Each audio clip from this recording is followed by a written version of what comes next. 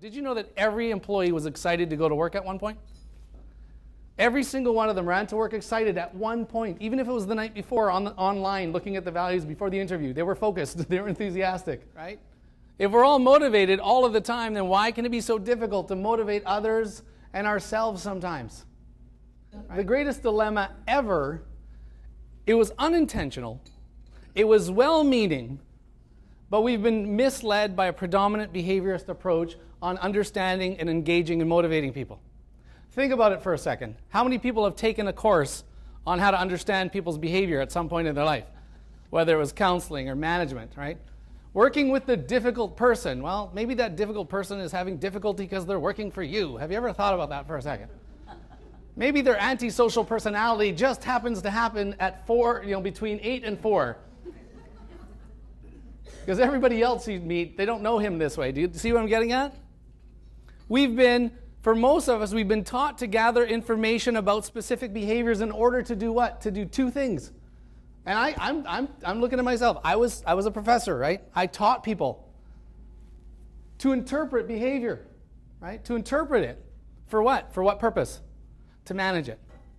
We don't even need their involvement, actually. I'm going to talk a little bit about that. We don't need them, okay? So it's just a perspective. I want you to think about this for a second. How do you know what you know about somebody's behavior if they're not talking to you? Where do you go? To a book? To HR? To a course? I was asked to consult on a difficult case, whether it was a teenager, whether it was a corporate leader, whether it was someone who's getting ready to be ushered out because they're on a performance management plan. Interesting thing, a lot of times we're consulting, none of these people are there, so that's an empty interrogation chair. 90% of the time, think about this, 90% of the time we're sitting in a room talking about Joe, who they've been struggling with for 3 years. But the union won't let him go. We got 3 HR people. We got the last 2 directors he's worked with. He's not in the room, though. He hasn't been in the room for about 9 months. So think about this for a second. What are we doing? We're interpreting his behavior. How? Well, we're taught to gather information. We're not taught to make meaning. There's a big difference. Where do we get our information and how do we get it? Well, we start maybe with the file information, the personnel file, or maybe it's an actual file, right? It's got all the social history, all the times he did this, all the times she did that, where they were, what they've done. There's lots of information in there. There's lots of labels in there too. They're not just bad. Labels aren't bad. Like funny is a label. Oh yeah, get Steve, he's funny. I wish they would have said smart, but I'll take funny, right? But there's also other labels, like for the unmotivated, like apathetic, lazy, right? Uninterested, aggressive, violent, right? Manipulative. He really needed this job, Steve. Yeah, he was desperate. So there's a label, right? With a generalization, right? Just read the file. Well, here we go. It's getting thick. It's getting thick. Experts. Who's an expert? Anybody that has an opinion on this person. Just some people are more expert than others, right? Right? So if you have a degree, right?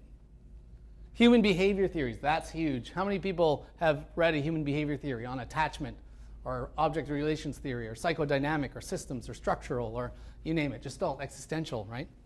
Narrative. There's a theory on everything. What's his problem? Well, I think he's the first sibling in his family.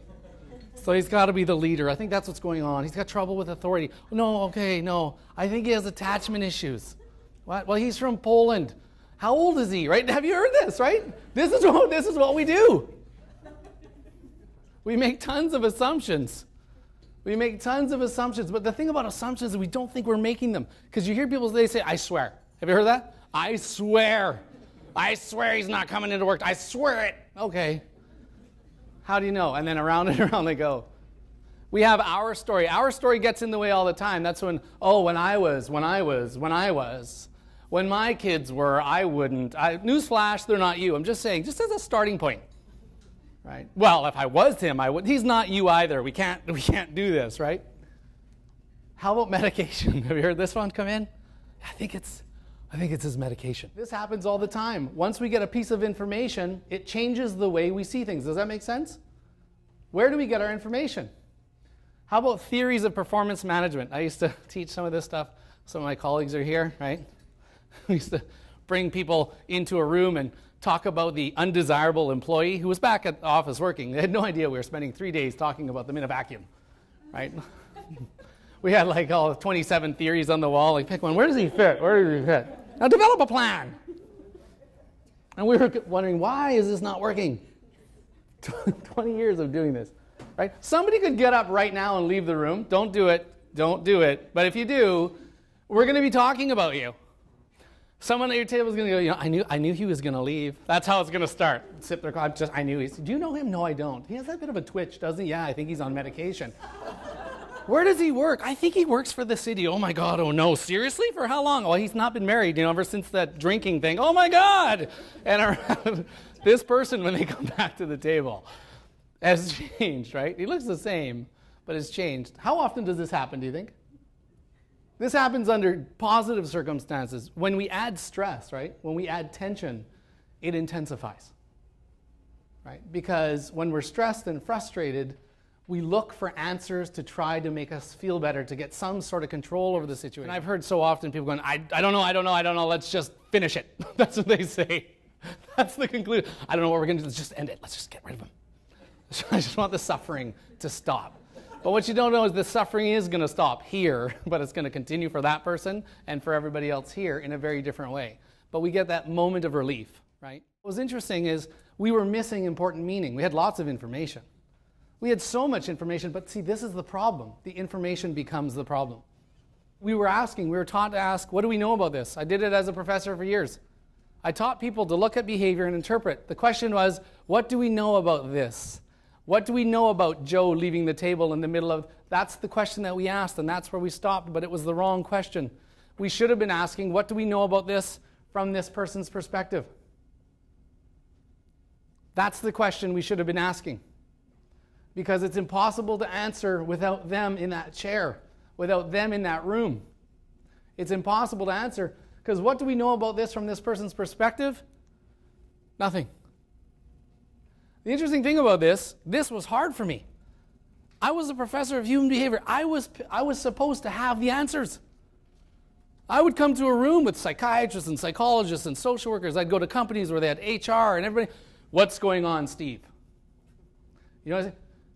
Give me the information, right? In would come the files. I'd listen to the stories. That person was never there. Not only do we not get the time back, but we actually move farther away from what the real issue is. So the source of many of our problems, the stress, the conflict, is not due to miscommunication. The conflict exists due to a misunderstanding of meaning. And I use that word. Meaning is based on an accurate understanding of the person's experience as it relates to 4 things: needs, values, goals, and strengths. Misunderstanding is the result of missing the meaning or value a particular situation holds for those involved. So this is the question that I want you to imprint on your executive functioning, the prefrontal part of your cortex that fires all the time. First thing, whenever you see something that you're concerned about, ask yourself immediately, what do I know about this? And the this is whatever you're concerned about. The leaving the table, the not getting into bed, the saying 2 things and meaning 1 thing. Whatever you're concerned about becomes the this in that question. What do I know about him saying he was going to be at the training and he's not there? From his perspective, nothing. See how that works? Because what I used to do was I'd get fired up with that and fired up with something else, and I was no longer present where I needed to be present. And the interesting thing is 90% of the stuff I was upset about was fictitious. But I didn't believe it was fictitious. I believed it to be true, which determined how I felt about it, which determined how I act, which usually made it worse. But sometimes we don't know things are worse yet until it takes us out at the knees when we're least expecting it, right? Have you ever gotten a piece of information on a situation you're struggling with, and a whole bunch of things made sense after that? Like you look back at a situation and went, oh, right? You didn't just get a piece of information, you got a piece of meaning. And it made other things make sense. If you use this question every single day when you're concerned about something, it will transform the way you see things. Meetings with difficult situations are now taking under 20 minutes to get to things we've missed for 5, 6, 7, 8, 9, 15 years. So in your mind right now, I want you to do this test. Consider a specific person and a behavior of theirs that you're concerned about. Most of us have someone in our life. Maybe it's an employee, maybe it's a family member. What do you know about whatever that behavior is from their perspective?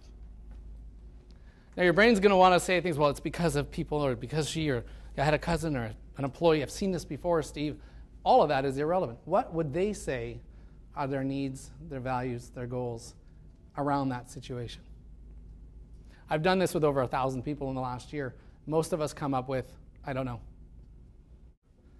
You have an option to use information to be the basis for your reactions, or you can start by making meaning and asking yourself, what do I really know about this from this person's perspective?